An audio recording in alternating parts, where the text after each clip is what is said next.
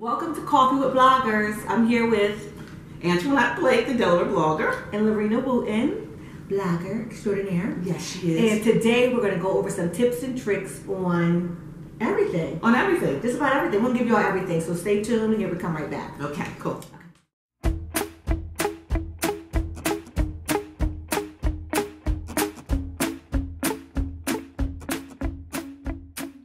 hope you guys are not. We're down there. Yes. Hello. Hi everybody, I'm here today with Antione Blake. Hello. Delaware blogger. Everyone always asks, do you know Antione Blake? I'm like, yes. And you know, we met years ago. Years ago. Years ago, even before we started, really blogging, right? Remember how we met? Ooh, don't get me to lying. When did we first meet? I'm going to tell you. Oh, no. Tell me. Okay, so I had just decided I wanted to get into blogging. Okay. I just finished social media marketing class at University of Delaware. Okay. And I really wanted to make it into a business. Okay. And somebody said, you have got to contact Antionette Blake. This is what she does. She's like the best at it. So I was like, really? So I looked you up on social media and I inboxed you and asked you to mentor me. I remember that. Mm-hmm. So I remember you saying, and I was like, oh my God, somebody really wants my opinion, Yes. my advice. It was like really cool. So you like it, so you told me to email you the 5 things I wanted to accomplish. Yes. Oh, yes. I remember. Oh my God, you're so good. 5 things I wanted to accomplish, and what I needed your help to do. Right. And I said, I know how to do social media. I want to know how to make money doing it. Right. And he was like, okay. I remember that because I was still working in Pennsylvania. Yes. And I remember I went into a conference room and we had that call. Yep. Yes, that was. I remember that. That was and ago. she helped me. She helped me get all the things I need. So, tip and trick: if you need something, if you're looking to do something, find someone who's already doing it. Ask questions. Get a mentor. It's important to have a mentor. You are never too big for a mentor. No, definitely. I still ask. I still look, and because you know what, and I always say, and I don't know how you feel, but when people say I'm a social media expert, I say run, because you can't be a social media expert because social media changes constantly. Every day. When you go to sleep, you wake up, especially now with what's all going on with Facebook, you know, these security breaches, these changes with the algorithm. So unless you can absorb this stuff in your dreams, you'll never be a social media expert. You have to live it, dream it, sleep it, eat it. Right. And it's almost impossible to keep up with all the sites. Like, are you on Tumblr? No. Yeah, like I'm not on Tumblr. Tumblr's popping right now. That is not my site. Well, that was, I remember hearing about Tumblr when I first started blogging as that being a platform. Yeah. Yeah, that was one of the blogging platforms. You had obviously WordPress, and then you had Tumblr, Blogspot with blog, good morning. But yeah, that was, you know, and then also that was the photography, right? That's where those other pictures all were. the pictures. Yeah. But that was the Instagram, the grandfather of Instagram. Before Instagram came. Right. So write down what social media sites you guys use so we know exactly what you all are using. Right. Because I only use, I use Twitter, and I mean loosely use Twitter. I keep Twitter. She loves Twitter. She does. I keep Twitter because it's so important to have Twitter if you're a professional, because it's like a site, you know, people go tweet them. Right. Instagram. And you know what else I like? I like Google Plus. I know, and I'm so sad it's going away. Is it leaving? Yes. See, I didn't know They're shutting down Google Plus. And Google Plus, to me, was where you would connect with your communities. That's when you get that niche marketing similar to like LinkedIn. But yes, Google Plus is going away. So no more Hangouts. Oh. No, what? So no more Hangouts? No, it's all going to go It away. was a good way to do interviews. Like if you want to interview for a job and things like that. Really? And you want to teach a class, everyone can come into that class and they can all talk and stuff. I did that. Well, my class I did for social media marketing, we had to use Google Plus. Cool. We use chat. Yeah, but Google Plus is going away. Bye-bye Google Plus. But you know what? There's always a way. You know, getting that Google juice. You know, just got to make sure. That's if you guys are into Google. So, let's jump right into the important questions. Okay. So, blogging. So, everyone says, what is a blogger? What is blogging? So, tell us your definition and I'll jump into mine. Okay. Well, as you know, I teach blogging. So, people say, well, what is a blog? And a blog is simply a web blog. It's just an online journal. And I always say that when I actually have my diary from 1973, I used to write every day. Like what I ate,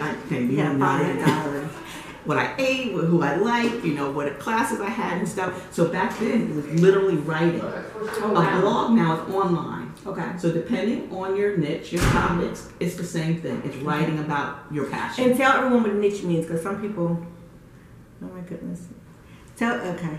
That's my Bill. Hey, Bill. Let's leave it alone. So, tell us what your what niche means. Everybody says, what does niche mean? Niche is like you find what it is that you're into. So if you're into fashion, or if you're into relationships, or if you talk about religion, you know, that's your niche. You know, whatever people think of when they think of you, your niche. Right. And what I like to tell people is to narrow your niche. So, for example, if your niche is cars, you want to narrow your niche maybe to classic cars, or Audis, or cars of the 60s, because what you want to do is you want to so focus in on your target market audience. You know, you kind of decreasing the noise, but you're targeting in on a specific group. So choose your niche and then narrow your niche. So if it's fashion, it might be fashion of the 50s, or it might be modern fashion, or it might be shoes, bags, or purses, whatever. Mine is fashion on a dime.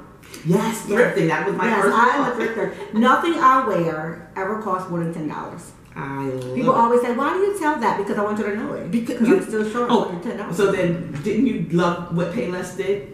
I did not. I heard they opened up like a designer shoe store. Yeah, they had this designer shoe store called Payless or something, and all Payless shoes. And they brought all these bloggers in and influencers in, thinking they were spending hundreds of dollars. They were like, okay, so the shoes were not expensive. No. Oh, okay. I thought that they had raised the prices up. Oh, that was good. That was good marketing. Right? That was good marketing. Oh, yeah. And it just showed, like you said, you can look good on a dime. You can dress on a dime. Why do you have to go and spend? Well, actually, let me show you something. Speaking of which, I like a little Louis Vuitton. Yeah, you know what? I actually won this on a contest on DAS like 12 years ago. This is the only real designer bag that I have. That's cute. It's a little. It is cute. She can carry all her important things. You know what's cell phone, her lipstick, and her keys. Yeah, well, that's good. So we're going to talk about monetizing. So that's what's in there now. Okay. So go ahead. So I like to share with my platform. You can find your niche, but then you can tie little things into your niche, but you don't want to go so far off that you change your platform. Right. So I'm talking about fashion. I might talk about what I eat, so I don't have to keep buying clothes. So I might throw in there a couple of meals and things like that. I'm a vegetarian, so I like to buy clothes that are not vegan. Then you need to go to Symarinic Bags. Oh, okay. Yeah, we got it. You know what? We need to get together before the 22nd. Actually, let's talk. Okay. Symarinic Bags had all vegan.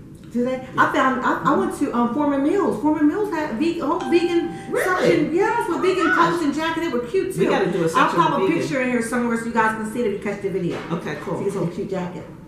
Okay, so let's talk about monetizing. How to make money blogging. Okay, so let's back up for a minute. Okay, so we first started with what is a blog. Okay, let's talk about what is a blog before we get into anywhere where you're going to earn money with your blog, because a lot of people understand that blogging is hard work. It's dedication, and I want to talk about the 3 P's of blogging, and then I want you to chime in on it, because it's not you don't just jump in and start blogging and start making money. I mean, you can, but it's really hard. You have to build your brand, and you know what I always talk about, building your brand. Yes. You have to build that trust. You have to build that brand. You've got to get those eyes. So I always talk about what is the 3 P's of blogging. You have to have a purpose. What is your purpose? So again, if you're going to do fashion, what's your purpose? Teaching people how to shop for less, okay? Yeah. And so obviously that's your purpose and that's your passion. You have to be very patient. It's not going to happen overnight. And I always tell people, I remember the first blog post, I was blogging 7 days a week, 2 and 3 times a day, and I didn't get my first comment for 3 months. Really? Yes. Oh my goodness! Right, because you have to be patient. Well, if you saw my first blogs, you don't buy. Okay. They were terrible. We had to work on the content. And we're talking about that too. We're talking about working on content. Also, so your patience, and of course perseverance. Okay. Here I am, 6 years later. How long have you been blogging? 3, I think. See? Maybe so 3 or 4. Yeah, it's not just hit it and quit it and you just go. So and maybe even longer to everyone else's standards. But I think I took it serious maybe about 3 years ago. Right. Mine was a hobby blog. My first blog was DED Reveals, Fashion and Fun After 50, and it was a hobby. I didn't start making money from blogging until this year.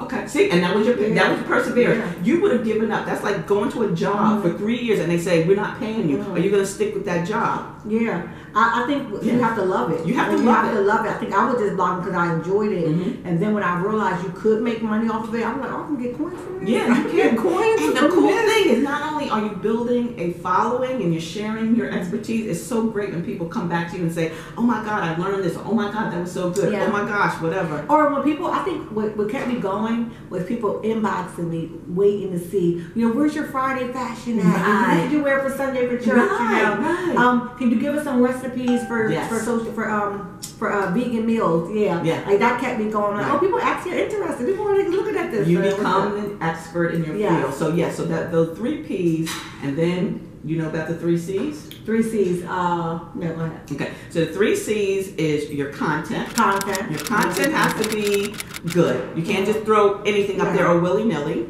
Your content, your consistency. Talk about consistency. You have to be consistent. So if you are, whatever you're doing, people are going to come back to see it. So you cannot write a blog today or this month and then you don't have another one for another 3 months. You are not a blogger. You are playing with us. So you want to be consistent. You want to have a schedule. You want to be able to give a blog a week. Or how often do you blog? 3 times a week. 3 times a week. Now I do photo shoots at least 3 times a month. So I have enough content. Yes. And I make videos at least once a week. Okay. So, but I give content every day. Good. Yeah. Good. I probably give a little. Not now, so are you much a giving blog content on your social platforms or on your blog? I give content on my social platforms.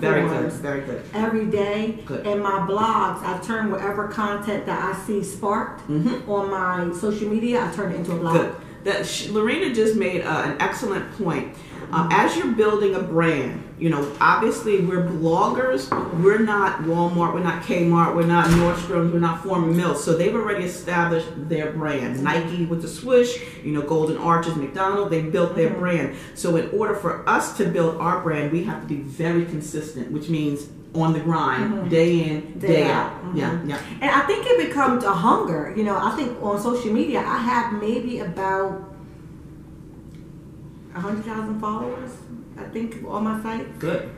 Yeah, when you total them up? Yeah, I total them up. Yeah. So, I'm like, oh my goodness, they're waiting to hear from me. You guys sign up for me. Right. Yeah. And when nothing's going right, I have a whole group of friends that I can go talk to. Exactly. And they're going to respond back to me. And you know what? And you just struck a nerve. One of the great things about blogging is that now it's not just about you. Yes. It's about your community. That's the 3rd C. And we all know, especially our young people feel like no one understands them. Daryl. You're welcome, Daryl. Hi, Daryl. Good morning. But when you start blogging, you will connect with people that are just like you. And that opens up your world. So here we are in Delaware. Delaware is the 2nd smallest state of the Union. There is not a lot going on here, and it's very cliquish. And so I can imagine that someone that's, in her, is a boomer or, whatever the case may be. But how about Generation X? Right. What about the Generation X? Wonder if they have a pence, for fashion, but everybody says they're not that good. If they started blogging, they might attract somebody in Paris. Yes, that once a lot of you find out who likes you. You find out exactly where because there is a tribe. You have a tribe, and you made a lot of sense. Like the community, and that was actually a good tip because you find your community. You might have thought that you were always weird or always the outcast or always different. There are a bunch of you somewhere waiting for your content so they can feel like, oh my goodness, I found my tribe. Exactly. Yeah, I found my tribe. I found all of my dog lovers that like fashion. Right. That are vegetarian. And that is like dog lovers of fashion. Exactly. Yeah, like I found all of them, and I post a cat, and it's like, oh my God, I'm like, I have 2 cats. And it's funny because I'm not going to mention any names, but when I was teaching the courses at the various libraries, I remember one lady that said to me, why would anybody want to listen to me?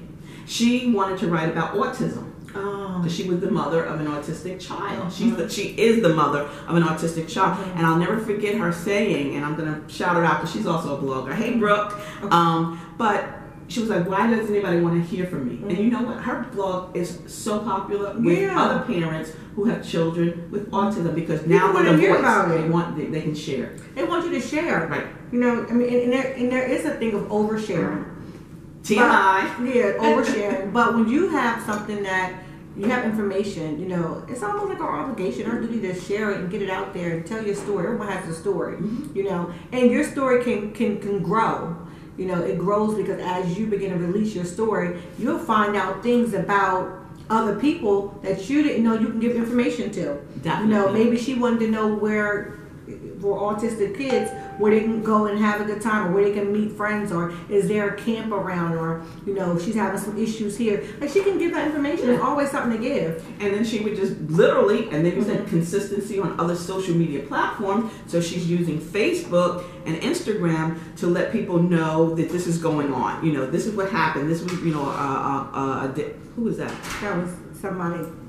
You know, what's going on for the day. So again, when you're starting a blog, you've got those 3 P's, you've got your 3 C's, and finally we have what I like to call our ABCs. Okay, ABC. Always be creating. Because you want to be different. We're creating right now. We're creating right now. Exactly. When did we have this conversation? Last week. We had a conversation. This one, she calls me out of the blue. Not that we don't see each other, but we're in different circles in different times. And she calls me, she says, Antionette, I'm thinking about something. Let's do it. And I'm like, 2 seconds later, I'm like, let's do it. Yeah. And here we are. I'm like coffee with the bloggers. Like, you know, like people say they're doing things, but when you're actually doing it, you want to hear information. Like, you can do, I was just a regular old girl sitting at home writing in my 1,000 journals, and I decided that, you know, taking pictures of myself. She is a author. I am an author. Tell us about your book. I do. I have 2 books. I have a book. 2? Squeeze me. I have 2 books. I have one called Fight for Your Life, Breaking the Curse of Mental Illness and Depression. And I wrote that book when I was going through a bout with depression. Oh, wow. And then I have a prayer journal that I wrote. So, you know, they kind of both go hand in hand. You know, got to pray your way through. So, well, I got a book, but it's still in my head. All right, it's not out. I can't get it out. But I was a contributor in the book. I saw that. Oh, God, that was good. I like it 1979. Page 1979. Remember I told you what year did I... But you're doing major things, though. You're all kind of articles and stuff. You know what? God is good. You've been really killing it. Yeah. You've been out here killing it. Yeah. You know what? Because I'm an educator by trade. I received my BS degree from Del State. Okay. Back in 83. Okay. So I taught school. But even before that, I had pictures, little black and white pictures of myself reading and writing. I've always loved to read and write. I love it. So if you have a passion for something, kill it. And it's funny you said that, because I remember this is my testimony. I remember going to college, and I didn't learn how to read until late in life. I didn't learn how to read. I was about 14 years old when I really learned how to read. I was born blind in one eye, so reading was, you know, I couldn't see the board that well. So my mama said, "You just bring your homework home. You don't work on it here." Wow. So I learned how to read really late in life. So I would write, but no one could read it but me. And I remember going to college, and my professor said to me, English professor said to me, I have wrote this paper, and I put all this time and effort into this paper. It was good. It was juicy too. And she said to me, you might want to consider doing something else. Writing isn't for you. Oh, everyone, we are so excited to invite you to every Tuesday with Coffee with the Bloggers. I'm Lorena Wooten. And I'm Antione Blake. And we will see you at what time? 10 o'clock? 10 o'clock. On Tuesday. So join us. Come with your coffee and your questions. And coffee and questions is good, right? Very good. Coffee and questions. And we will be answering about most of your questions for about, what, 10 minutes? Yeah, we'll answer questions 10 minutes. We'll give you some tips and hints on branding and blogging. And maybe a couple of tricks. Tuesday at 10. We'll see you guys then.